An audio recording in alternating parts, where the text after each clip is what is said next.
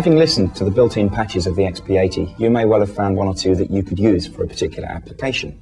However, these may not be quite what you want, and you may need to change the patch in some way. Changing the patch is called editing the patch, and the XP80 allows you to edit in an incredibly detailed way. However, at this stage, let's just take a look at one or two very basic edits that you might like to make. Well, this is one sound that I have selected, preset bank B, sound 077. It sounds like this. Now, this patch consists of 3 tones, and once again I know this because the display shows tone 1, 2, 3, with a dash where the 4th tone would normally be. Have a look at these buttons here. These are the patch selection buttons, which we looked at earlier on, but these have dual function. If I go into edit mode, and I can do that by pressing any of the function keys, I'm going to press F1, which is patch common. These buttons now control the tone on or off status within the patch, and you can see shown underneath the buttons here, tone switch, and buttons 1, 2 and 3 are illuminated, button 4 is not. I can use these buttons to switch the 3 tones either on or off within the patch. So you can hear the various components of the patch. I want to remove permanently the breathy component, which is tone number 3, leaving the purer sound of this particular synth. So that's now been done. Right, I can make as many edits at this point that I want. So the next thing I'm going to do is add the portamento and solo functions. Again, remember earlier we talked about how temporary these effects were, but when we're editing, we can make them permanent. We can store them within the patch. So they're now switched on.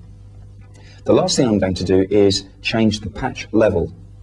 Now, at any point when you're editing, pressing the exit button will take you back to the main play page. But you'll notice at this point I have an asterisk next to the patch name. This means that the patch has now been changed in some way. Not permanently, not until I store it. But let's go to patch level. So now I can change the relative balance between a set of patches that I have set up. The master level over here controls the output of the whole machine. The patch level controls the relative level of the patches within the machine. So once again, press F1. This takes me to patch common. Now, patch common parameters are parameters common to the whole patch, i.e. affecting all 4 tones simultaneously. And you can see here at the top we have the patch name. Below that we have the patch level.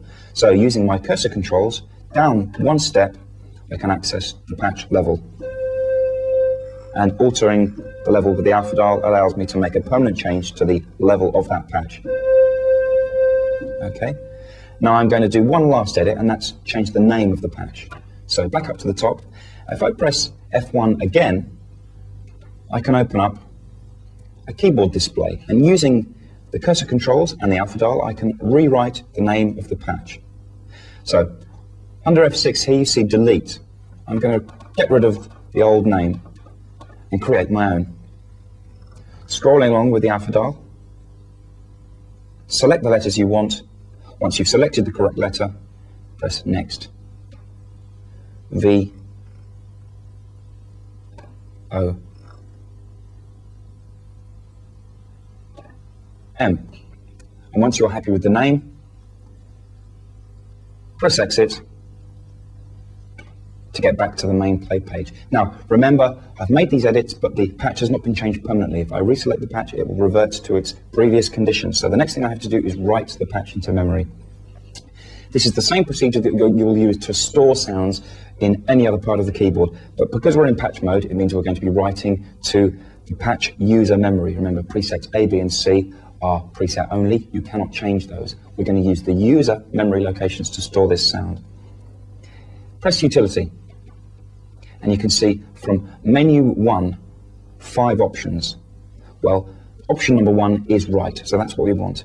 Write is selected. I then press the Enter button down here.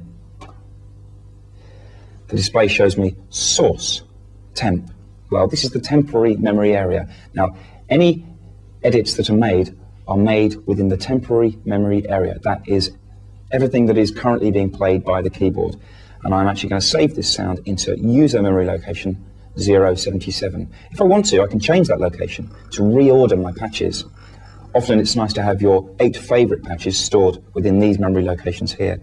So let's actually store this in user 001. Source temporary, destination user 001. It shows me the name of the destination patch, the patch that I'm going to be writing over, as well as the name of the temp source, which is VOM, the one that I just created. Press execute under F6. It won't work until we switch the memory protect off. So I'm prompted here, it says, warning, you're write protected. So this is simply a protection tool for the whole machine, so I can't actually overwrite any of the previously stored patches. Let's switch that to off. Press enter.